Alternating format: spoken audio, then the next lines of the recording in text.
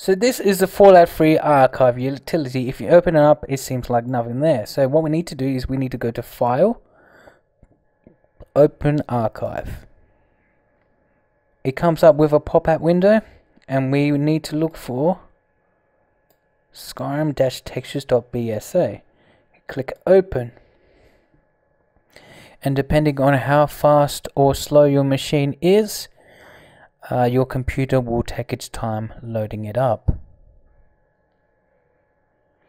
Okay, through the magic of editing and coffee, we've opened all the texture files in Skyrim. So as you can see, if we uncheck this, we've got all the texture files. We've got architecture, we can even go right into it and see Riften, all of its Riften textures.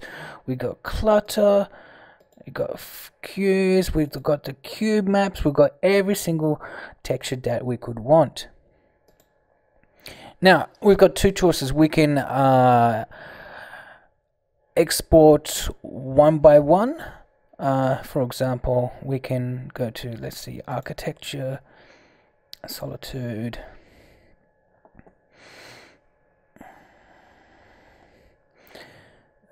stone steps, control click stone steps normal map, and we can go to action, extract selected files, and it will give us an opportunity to extract selected files. We could do that, or we could just select textures, go to action, extract all files. Now, if we want to do this route, we should navigate to our Skyrim directory folder. See, program files, Steam apps, common, Skyrim, data. And if we press select, it will add a new textures folder, and it would export every single texture that's stored in the BSA that's within the Skyrim game into our data folder. Now, I'm not going to do that. I'm going to press cancel because I've already done that. I don't want to overwrite any of my files. But I rather this method. I want to export everything. Number one, it's the easiest, rather than going back and forth and exporting one at a time, and you realize that you exported the wrong one. You've got a whole bunch of them already for you.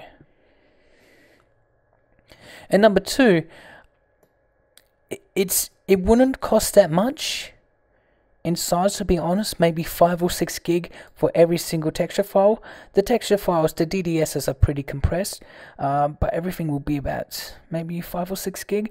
For newer machines, this isn't a problem. For older machines, it may definitely be a problem, but I think it's best when you export everything out, just to be safe.